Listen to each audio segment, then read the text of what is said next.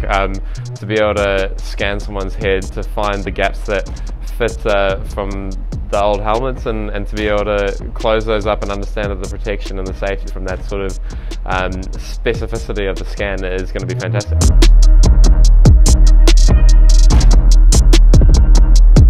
I mean, the changes that have happened with Missouri over the years have been phenomenal. You know, they've always been the top line of the helmet, and from where they've come to where they've been, they're always trying to excel and produce something new. So this is the new thing, and I think it's going to be fantastic.